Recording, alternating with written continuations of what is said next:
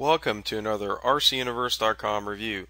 Today we're going to look at the GMFC Pro software that's used to make cutting profiles and also to drive the hobby CNC board.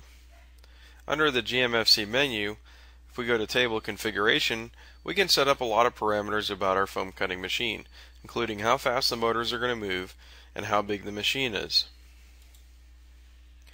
Again, under GMFC, if we go to Foam Management, the software will allow us to set several different kinds of foam as a preset and allow us to set how fast to cut the foam and what size the kerf is for each different type of foam.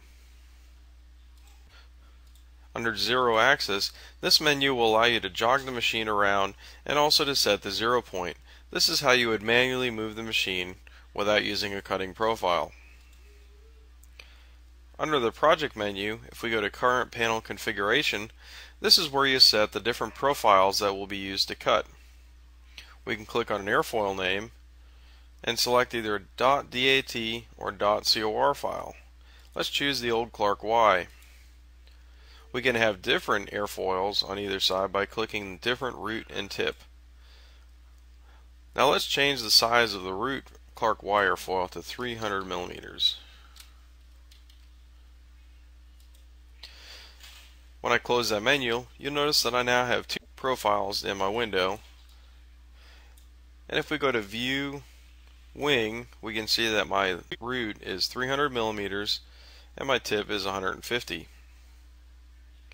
we go back to the Project menu under Current Panel Configuration and check Wing Panel, we'll be able to add spars to this wing.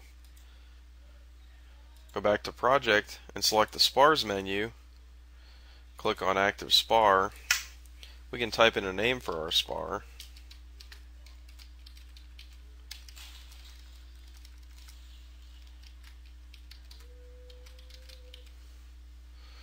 And we select that we want it at 25% cord and how big we want the spar to be. In this case, 5 by 3 millimeters. We click OK.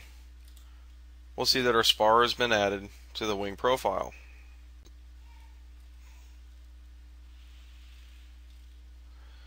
If we go to the Cut menu, there's several different options.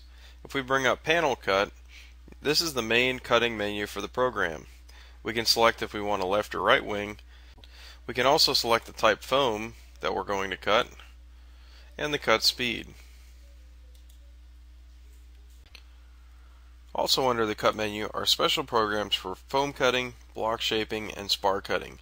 There's even a special program to clean the wire off.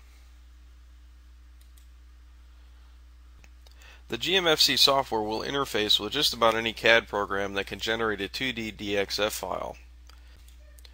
You can export profiles that you're working on by going to Project, Export, and selecting either root or tip profile.